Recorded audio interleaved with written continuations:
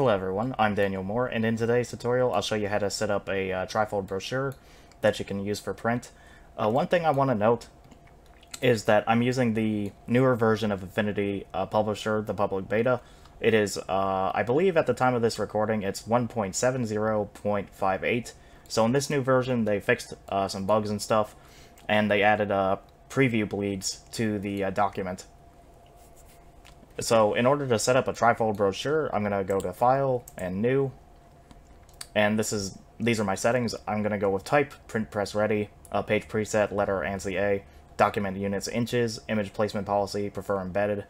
If you embed images, it's just good for making sure that the images are part of the document, and people won't have to look for the images in like folders and stuff if they're linked.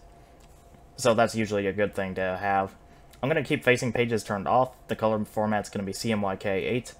A color profile US web coded swap version 2. Dimensions 11 inches wide by 8.5 inches tall. And I'm going to make sure the DPI is 300. That way it's pretty high quality when you send it off to a printer. The margins, again, are going to be a 0.25. You can click this lock icon to make sure that everything updates at the same time if you're using this version of Affinity Publisher. So if you type in whatever number you want, it'll change it automatically for all of them. Just gonna keep it 0.25.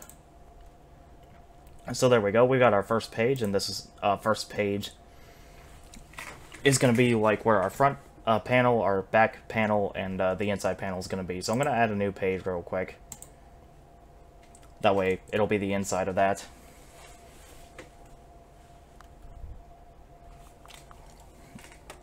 And in order to set up a trifold, you have to set some guides to make sure that everything sort of goes in okay. So I'm going to set that up by going to View, Guides Manager, and it's going to be in vertical guides, and make sure percent is checked off. So for the first page, the two guides are going to be 3.688 and 7.376. You don't want to make them equally distributed, these two guides that we're going to put in, because the way trifold brochures like fold, they aren't really equal. So I'm going to type this in real quick. 3.625 and then 7. Wrong guides. And then 7.313.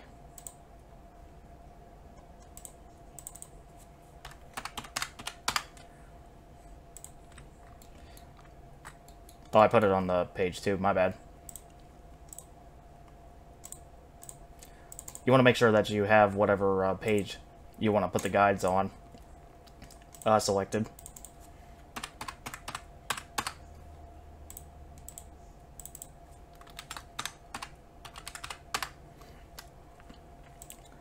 So now that we have our guides set up for this page, I'm going to go to page 2 and set up the guides for that one. And for that one, it is, I believe, 3.688 and then 7.367, I want to say.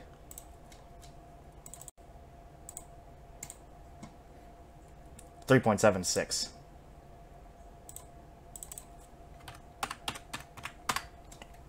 And these will represent our inside panels.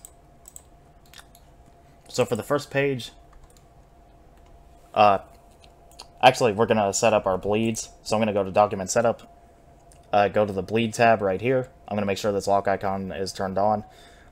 And someone mentioned to me that actually you can go a bit higher with your bleeds. Usually 0.25 is pretty good. It all depends on your printer. 0.125 or 1/8 inch bleed is usually the minimum. So I'm going to set up a 0.25 inch bleed all around. And now you'll see we get this gray sort of guideline right around here. So when you put images and shapes with colors in them, it'll extend to the edge of the document, and when the printer prints it, it'll get cut off around here, or around here rather, but the image will still show up that color. So if I make this like a yellow color and hit Control Shift and W to turn off all my guides, you'll see that it goes to the edge of the document. So I'm just going to delete that. I'm just going to place an image in here just to show you what I mean. I'm going to go to my place image tool, just click and drag something right there. Go to replace image, click this image. You can use whatever image you want, really. And you'll see that it extends past the margins, it extends past the page border, and it goes all the way up to the bleeds. So if I hit Control, Shift, and W, you'll see that the image does get cut off, but it'll still extend to the edge of the document. So for the front panel, what you want to imagine is that this is the front panel, this is the back panel, and this is the inside panel. This will fold into this, and then this will fold over that, if you can imagine that, if what I'm saying makes sense. So usually the front panel is good for putting... Usually what you want to put here is the company and the tagline.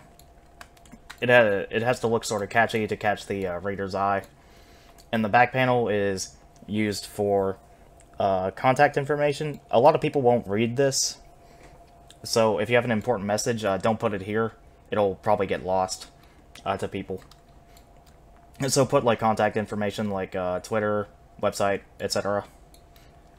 And this is the inside panel. The inside panel is usually used for testimonials and explaining why people should choose you.